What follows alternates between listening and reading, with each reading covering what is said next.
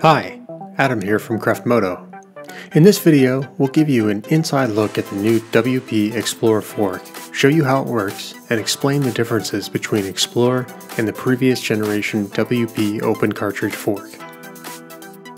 Xplor comes standard on the 2017 KTM XC-W, 6 Days, and Husqvarna FE models. Like the open cartridge fork it replaces, Xplor has a 12mm damper rod, 23mm cartridge tube, and a 28mm base valve. Xplor also uses the same 3-port base valve pistons and has the same mid-valve piston on the right fork leg. Both forks use unsealed, unpressurized cartridges. Typical open cartridge fork designs use a compression adjuster at the bottom of each fork leg and a rebound adjuster at the top of each fork leg.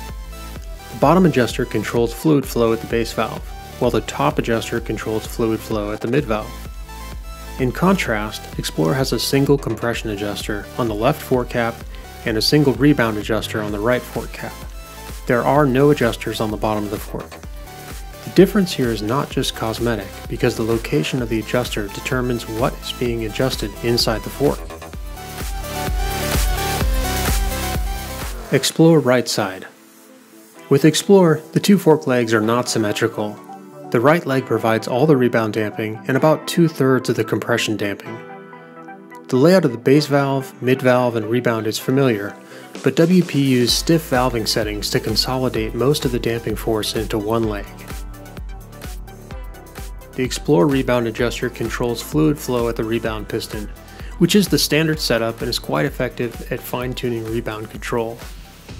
The base valve is non-adjustable and the cartridge tube is sealed, with no leak other than the tiny gap between the cartridge bushing and the damper rod. Xplor left side. This is where things get interesting.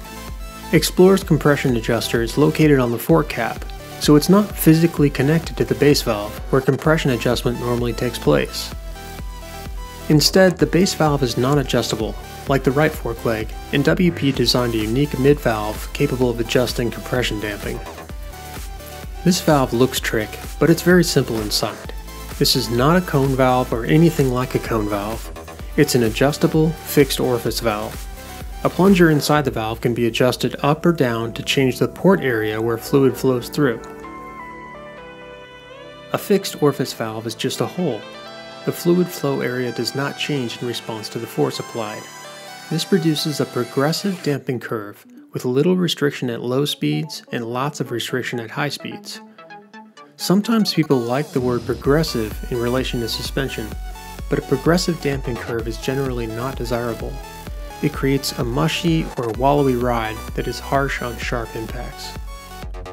We measured Xplor's compression adjustment range on our suspension dynamometer. The graph shows Xplor with the compression adjuster fully closed at the midpoint and fully open. In comparison, here's a graph of the previous generation open cartridge fork. Here's a close-up of Xplor's low-speed compression adjustment range, and the open cartridge fork shown at the same scale. Here's another unusual feature on the Xplor compression adjust leg. The top of the cartridge has been cross-drilled with enormous holes. The holes reduce pressure differentials in the fork and consequently reduce the amount of damping it can generate. We speculated a lot about why WP did this, and while we have some theories, we don't have a conclusive answer. Were the holes always part of the design, or did WP decide to add them after encountering a problem? If you think you know the answer, please share your conclusions in the comments below. If you would like to see our review of the Xplor fork's performance, please check out our video linked in the description or click on the link on screen. Finally, if you enjoyed this video, please hit the like button and subscribe to the Kreft Moto channel. Thanks for watching, and we'll see you again next time.